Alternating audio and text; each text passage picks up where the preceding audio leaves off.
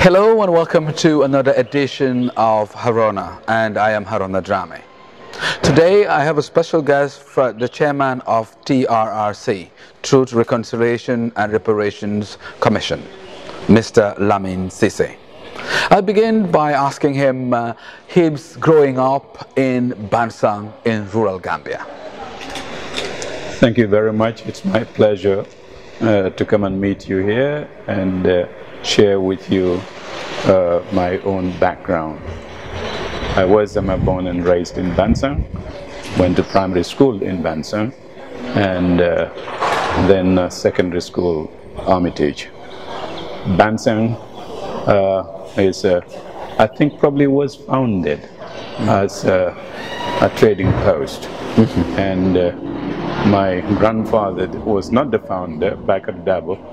He was one who really helped Bansang grow into a large trading post, and also helped them increase the presence of traders from different parts of the country, and that gave them a rise to good economic activity in the region.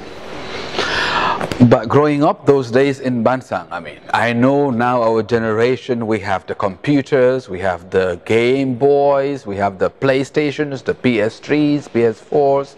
Your generation, what was so remarkable about your childhood that you remember now with fond memories, things you played with, the friends, the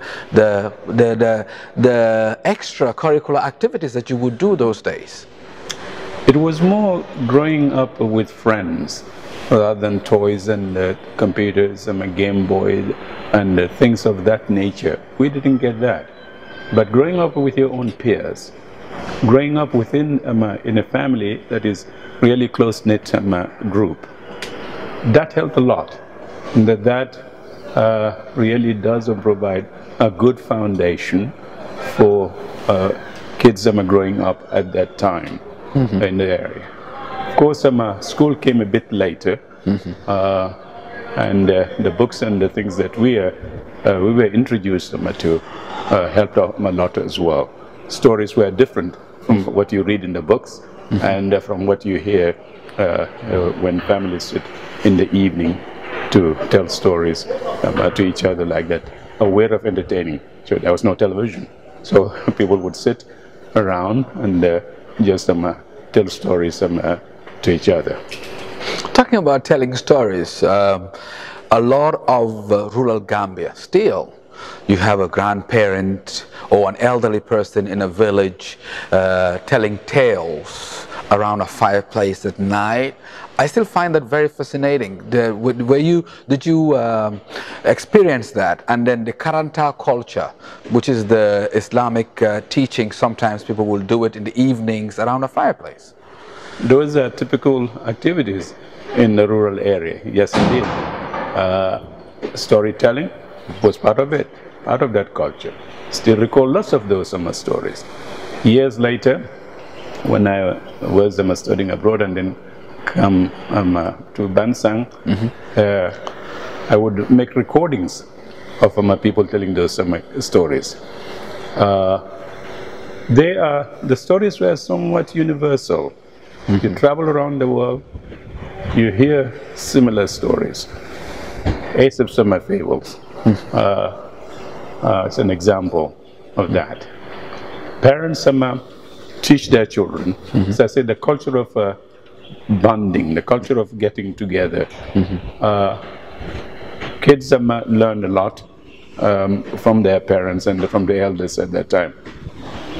The ethos, the rules in that situation were very clear. What kids would do, how you respect their parents, how you cooperate in doing the chores around the house. All those things were part of the upbringing of the kids. And then the school, of course, added an element that was relative, that was new to the culture.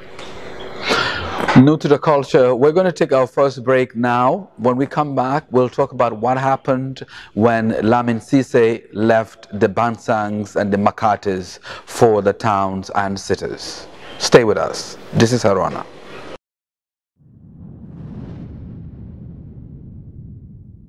Welcome back to Haruna with my special guest LAMIN SISE, chairman of the TRRC. Mr. SISE, so do you grow up in the village? Well, I don't know if Bansang those days would be referred to as a town, which it is today. And in the Makates, did you come to Batus? Did you come to Banjul? Found out that a lot of people had to come to Banjul to make something of their lives after the initiation and early childhood education. My growing up was almost exclusively rural, provincial. No, I didn't come to Banjul to go to school. The first time I came to Banjul was in 1961 during the royal visit. Queen Elizabeth was visiting the Gambia, and I was in Form 3 in Armitage. The pupils and the students were all transported from Armitage, from Georgetown to Banjul. That was my very first visit to Banjul. I was a bit curious what Bathurst, as it was then, looked like. I remember we were traveling on the steamship that traveled upriver called Lady Wright. And the early morning arrival in Bathurst, I was really looking forward to what this place looked like. Got to the front part of the boat, I mean the ship, Lady Wright, and saw lights from some distance. Streets were street lights of Banjul. I had never seen street lights, and so I was curious. Look at these lights from this distance in the area, and so that's what Bathurst, the capital, looked like. Anyway, we finally got to the harbor, and there were lorries waiting for us there to transport us from the port, excuse me, to Yundum College, where we were housed in the main hall, the assembly hall. The only time I came close to Banjul again was Yundum College. When I finished Armitage, went to Yundum College, and occasionally come to Banjul. I still don't know Banjul at all. I still don't know the Combo area very well. Still very, very tied to my rural beginnings. I would assume you don't know Bansang that well anymore anyways. Yes, no, not at all. On the contrary, I know Bansang very well. You do? I would, I said my links with my roots are very, very tight, very, very close. So every year I would visit Bansang. I would have to be in Bansang for at least 3 weeks in a year. Otherwise, I can't function outside. When I was a student, both US and the UK, I would come in to visit my family, visit my old man. If I didn't see my father spend 3 weeks in Bansang, I can't function. And literally, I meant that. I could not. I had to come in, go back to my roots, hang around with the people. I know every single corner of that area. And when I first came back, after having been away for about 4 years or so, they thought that I perhaps would have forgotten Mandinka and forget the names of people. They were shocked when everyone came in. And then I'll just call him by name. You see, Amangina Molla. This and that, and I'll call them and then go around also. And that thing. No, I love my roots. I think it's the strength that gave me. It gave me the strength to really function outside. Your professional career, how did it start? I mean, I know for all of us, in most cases, while in primary school or early in high school, you will start to make career choices of what you would want to do for the rest of your life. What was yours? Armitage School was everything for me. The training, the exposure that we had to international affairs, or we used to call it current affairs. The library. I was for 2 years the school librarian. It exposed me to lots of things in the library and organizing the common room, newspapers, radio, listening to the BBC as a teenage boy. So the attraction to international affairs started very early in my career, and it continued. That hasn't changed one bit.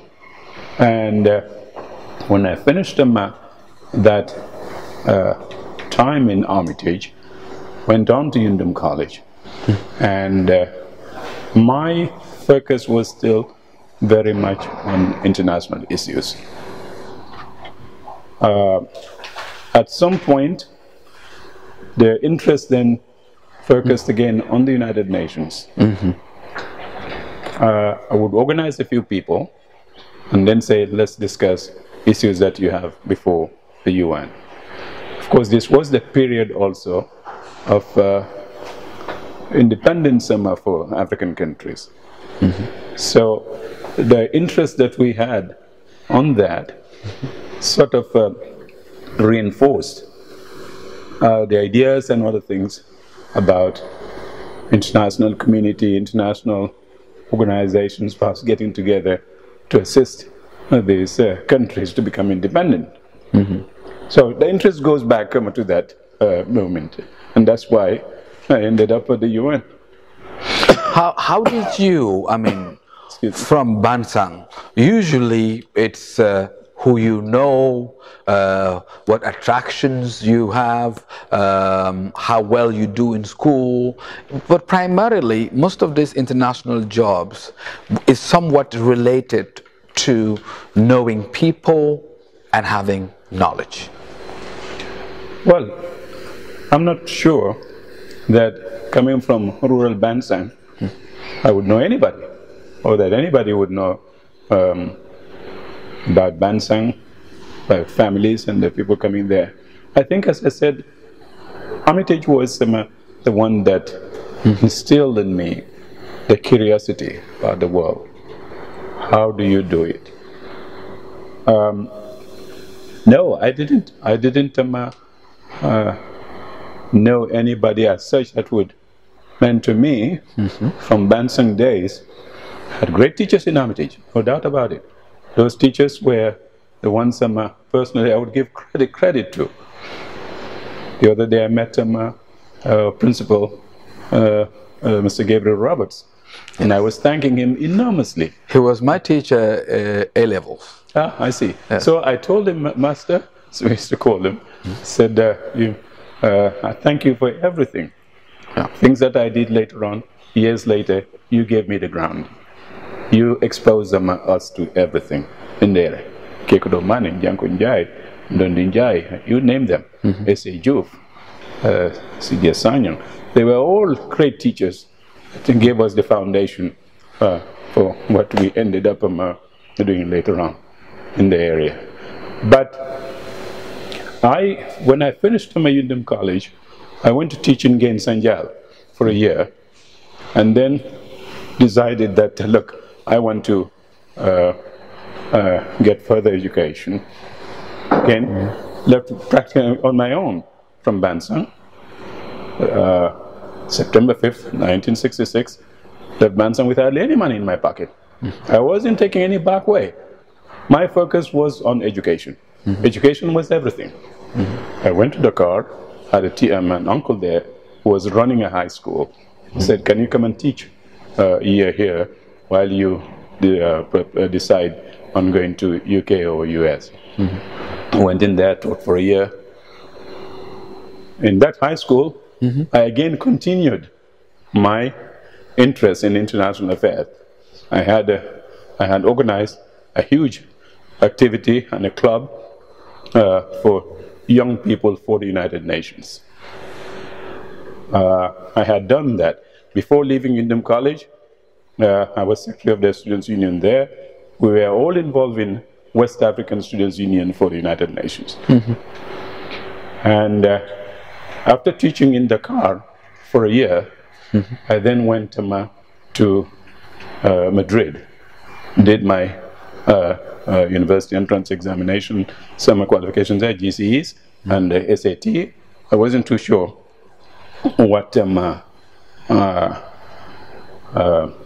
where I would want to go. Just say, get the qualifications that we weren't getting in Armitage, because Armitage was not prepared at that time to do GCE. So if you're ambitious, you've got to do it on your own, which is what I did.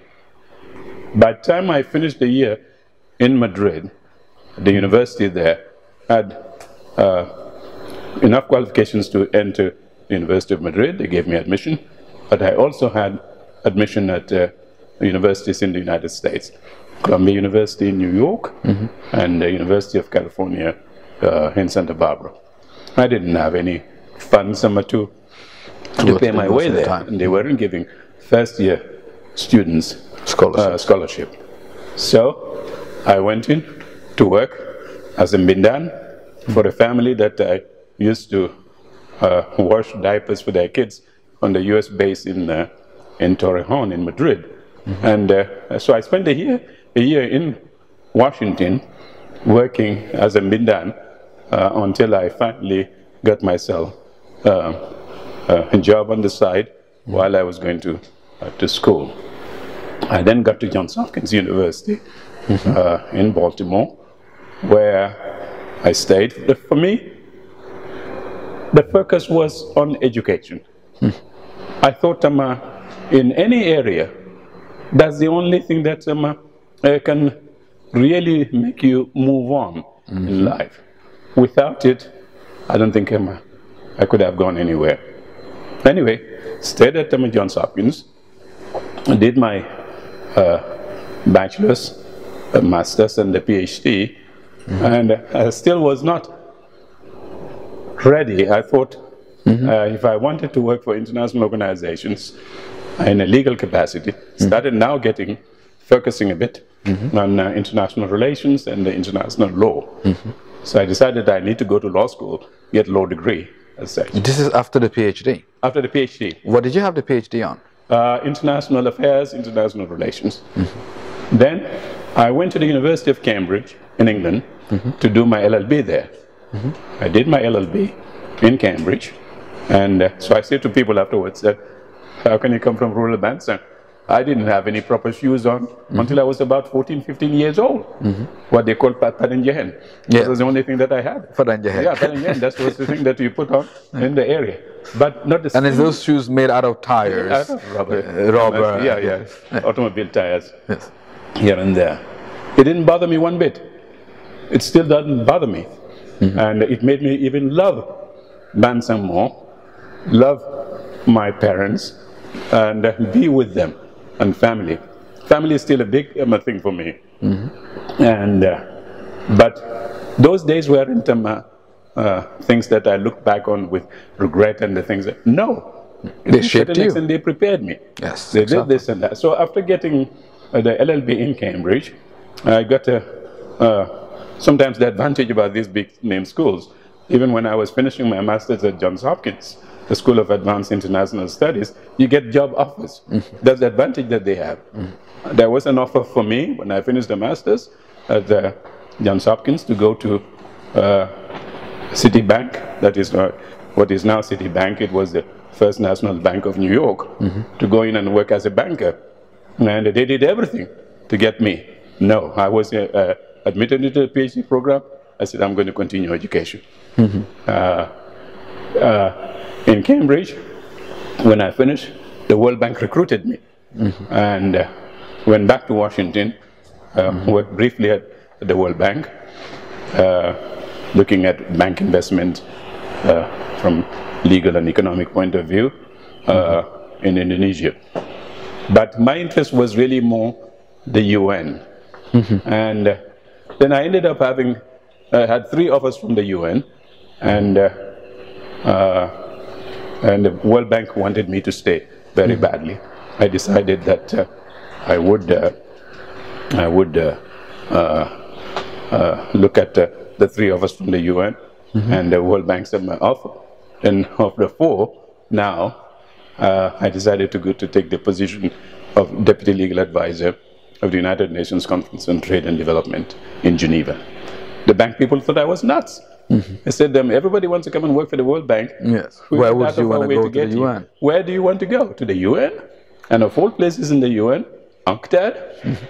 But UNCTAD had some positive things that were going on, very attractive things that got me interested. It was then then they were working on the new international economic order. What do you do to help developing countries here and there?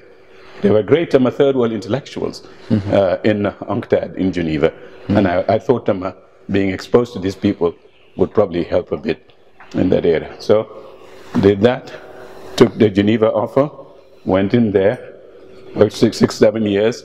The legal office in New York at the United Nations asked me to transfer.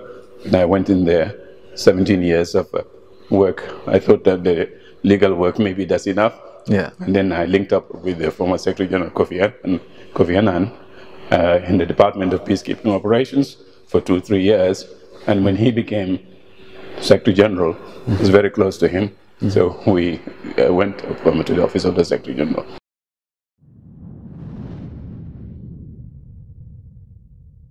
Welcome back to Harona, and this is the last segment with LAMIN SISE, Chairman of the TRRC. Mr. SISE, quite an interesting career. And then now, I'm assuming you've retired, but not tired. And now you're taking on a new challenge, which is very new to Gambia and Gambians. This Truth and Reconciliation Commission, it's had people like me wondering from day one. Small society, small Gambia, everybody knows everybody. Are we not opening a can of worms with this commission? Excuse me, I don't think you're opening a can of worms or revisiting a very difficult history. To heal a people, a society that's been damaged, that's suffered, you would need to know the truth first. You would need to find a way of establishing that truth, perhaps impartially, and then attempt to reconcile. They are not easy things to do, especially when the background has been a tough one. Gambia has been lucky to a great extent that Truth and Reconciliation Commission issue here was not preceded by a bloody civil war.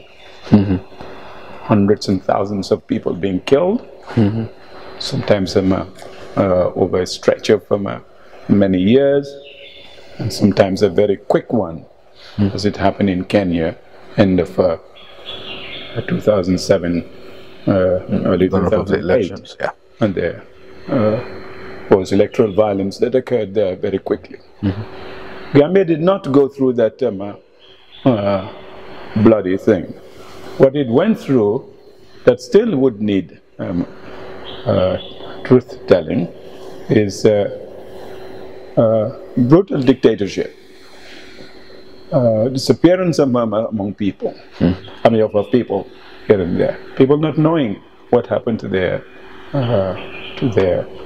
relatives. It was the collapse of governance and gross violations of human rights. You can't correct them with these things, and that's where some turn around and say, look, let bygones be bygones, this has happened, let's move on. No, you can't move on if you don't know what exactly happened. And this is what the TRRC is bringing out now. People heard about difficulties during the 22 years of the Jammeh regime. They didn't know exactly what happened. Now they're hearing it from victims themselves. they're hearing it from perpetrators. We're just beginning our work. It's something that the life of the Commission is 2 years. We are only a few months into it. So there's more to come in the area. But yes, indeed, in order to reconcile, in order to heal, you must know exactly what is happening. That is not reopening past history and the difficult thing that the country has gone through. I have lived most of these 22 years in this country, and it's shocking for me as a journalist, as a person who had worked in close proximity and being in the public domain. For me, there was a parallel country. There was the Gambia that we wake up to every day, go to work, come back, and there was a shadow country that is totally different. And it's unbelievable for me. Some of the revelations, some of the things, to think that I wake up in the same country all those years, exact moments, and I am for the first time hearing about certain things. I mean, you would hear the radio cancangs and the gossips over the streets, but the gravity of what is being revealed now, in contrast, is dwarfed. And that's what TRRC is provided, that opportunity for people to know exactly what happened. This is not radio cancang now. This is reality. A victim coming, testifying what they had endured. Perpetrator coming, confessing to murder. The stories that I started hearing, I could not believe. I didn't recognize my country. I say, even where I'd been out for years, I do come here every year, spend 3-4 weeks in Bansang and the rural areas. But I did not recognize the Gambia through that kind of a thing. I said, I thought we were a peaceful people. We were a very tolerant people. Very forgiving. I said maybe the youngsters who took power here in 1994 took advantage of that. The fact that the people are peaceful, they're tolerant, they would forgive easily, and you thought that you could walk over them, perpetrate this kind of brutality. What one hears is shocking, absolutely shocking. However, we would need to look at that. We would need to find a way of reconciling, and certainly not forgetting justice. The act which established the TRRC does provide for those who carry great responsibility for this outrageous crimes, violations of human rights and abuses of human rights, that they be held to account for this thing. The TRRC, when it looks at all these things, evidence all given out, it would then make a recommendation for those who carry great responsibility for these crimes to be prosecuted. And that recommendation goes to the Attorney General, and of course they would have to go through their own system, finding out, because they're only getting recommendation from the TRRC, and if they came to that conclusion that yes, indeed, these people should be prosecuted, then they would go ahead and prosecute.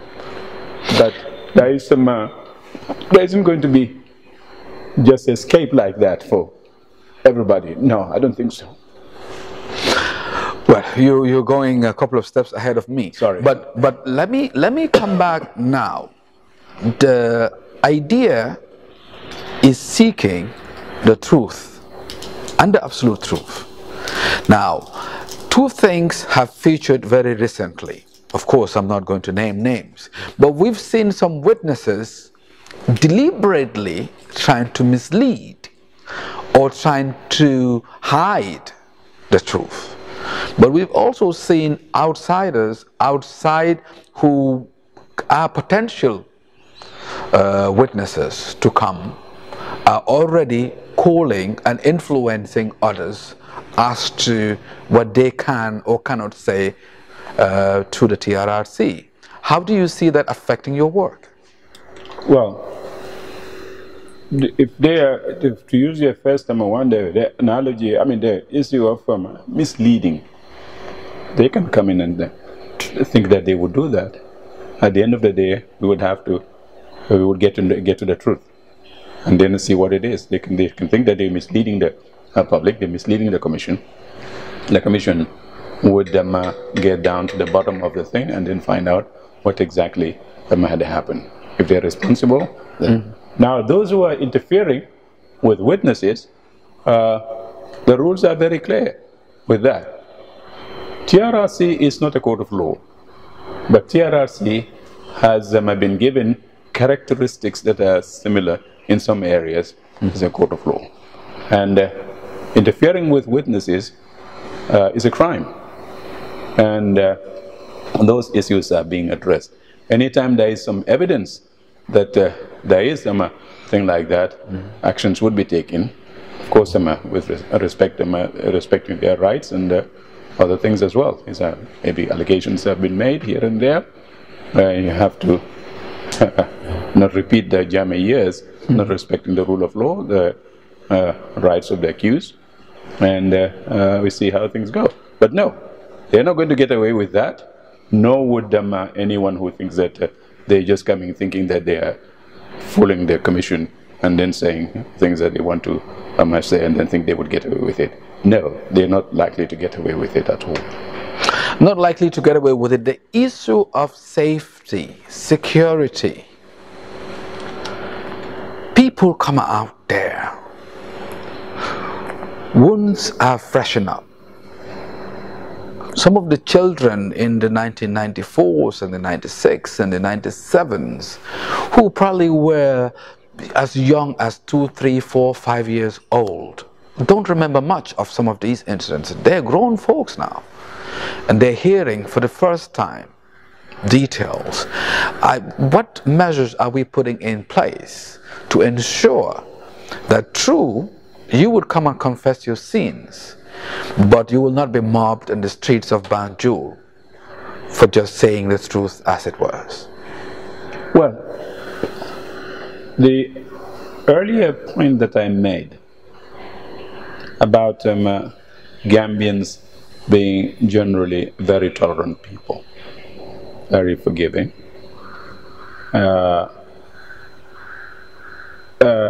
perhaps is the thing that one can fall back on. When you say safety, security from people, yes, witnesses, some may be a bit nervous that if they came out, something could happen to them. Nothing has happened. If 2017, when the Jammeh regime collapsed, it was not followed as it would. I personally feared. I thought there was going to be massive violence in this area. No, there wasn't anything. The political party that he established is running. They hold rallies in the area. You don't hear people going around killing APRC people, arresting them, doing this and that and that. It shows the tolerance of the people, I think. So even with these witnesses coming out, it's a tough one. Yes, indeed, it's a tough one for the father who would have killed somebody and never said anything to his children about what he had done, and now he has to face his children and say, I murdered my people, here and there. That's a problem for him. He may not, he can get out perhaps, would not be attacked. In some other countries, the guy would, he would need a huge security detail outside our hearings. As soon as this person comes out only, they would go after him. But no, not here, and we hope that that would continue until the commission comes to some conclusion and what recommendations we make to the Attorney General. Come to conclusion, you're not a court of law, understandably. Now, how do we ensure justice prevails? How can you bring people to book? Because there will be that need. Ultimately, your recommendations somewhat must identify, even if it is a small group of people who will bear ultimate responsibility. And how do you bring them to book? Do you even have the capability as a commission to do such?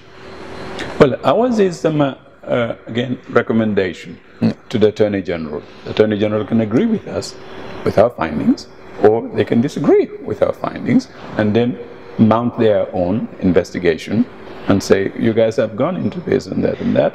We will do our own investigation then prosecute them if they came to that conclusion. Now, where the as I said, the commission's thing, many would say, or would have doubts about recommendations, is that in many of these instances, recommendations are made, and they just sit there, no one would implement them. But again, the challenge is for the commission, perhaps to come up with some mechanisms, some suggestions that would avoid the recommendation just sitting and gathering dust on the shelf in the area. Yes, there are ways of coming to that. We haven't come to any conclusion yet. How do we get our guys, the people who are getting the recommendations from us, to make sure that these are real, they are acted upon? So at some point we will come to that. I think we're very much aware of that. Away from the TRRC, let's say some provincial boy is watching this interview. I have no connections anywhere. All I have is my ambition, and I want to be a LAMIN SISE someday. What's the word of advice you'll have for this young fella? Stay in school. Stay in school. Be with your family. Family is a very, very, very strong pillar. And be yourself. I haven't changed one bit. I go back to my rural areas. You see me with my rural folks, you think this guy's never gone out of this place. As I said, that gives you strength in the area. But school and the foundation here and there. Forget about all the men. As I said, I started with Padinjahen. I did not have proper shoes until I was about 15, 16 years old. And it didn't bother me. I wasn't too eager also to say that I have to have this, I have to have that. If not, I'll take the back way. Back way, you're crazy. You go in the back way there, you die. That even if you succeed in crossing the Mediterranean, you end up doing things in the area that wouldn't help you in one summer future, unless you say, yeah, if you send $50 to your parents, they like that, this is it. That's a very short-term thing. It might help them, but your future is not getting anywhere at all. So for a rural boy in that area, stay in school, prepare yourself for the future. There's a great future for our continent, our region. And it's not just everybody going out there and getting things. Yes, some of us perhaps get through certain things here and there, but it does not. It doesn't mean that it's all sugar and honey on that side of that side of the world. No, not at all. The rural boy in Bansang would say, just do your schooling, commit yourself to helping this country. There's a great future here. Thank you very much, Chairman LAMIN SISE. It's been an absolute pleasure having you on the program, Haruna. My pleasure. Thank you very much indeed. Thank you. It's my pleasure to be with you. Thank you. Thank you.